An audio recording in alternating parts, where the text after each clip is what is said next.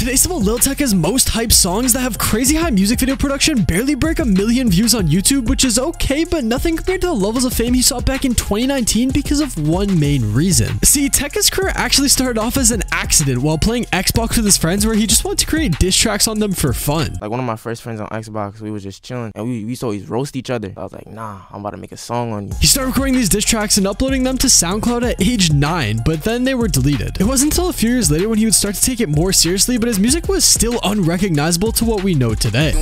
Me and my whip, she see them suicide doors. The song didn't really receive too much traction, however, this was when his first controversy comes into play. It's important to point out that Tecca isn't really a guy who gets into a ton of internet drama, which is what makes this story so funny. See, he started listening to a song by a Toronto rapper whose music he didn't really like, so he went on to remake it, and it went viral for the wrong reasons. Shawty want me cause I'm ballin', no wonder that's why she callin'. I'ma skirt off and hop in the foreign. Because the song became popular after a Toronto culture Instagram page 6buzz posted accusing Tecca of copying their rapper's flow, which he did. But shockingly, he would actually build his career off this initial success because just a couple months later, Cole Bennett from Lyrical Lemonade saw Tecca's music online and wanted to work with him. They would then go on to make the music video for a song titled Ransom, which would change Tecca's life forever. I got black, I got white, what you want? Hop outside a ghost and hop up in a fan on. It was the song of the summer back in 2019 and had over 2 billion combined streams, but there was one major problem here. First was how much he was capping about in his songs, which significantly decreased his credibility among his fans as he was lying about basically everything he rapped about. I got a pack, hit him and do it again.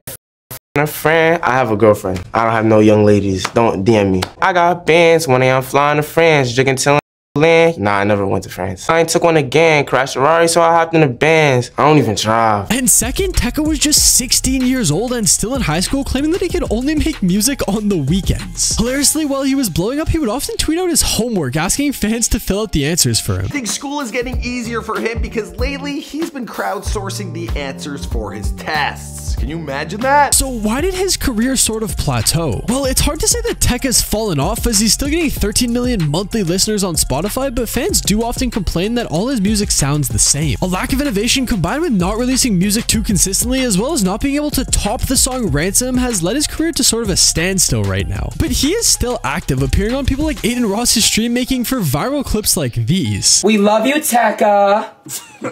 Yo, I'm not gonna. Whoa.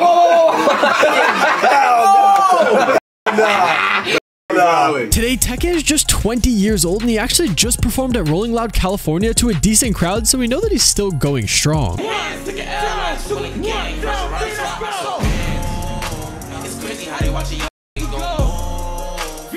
But if you think that Tecca's music still low-key slaps,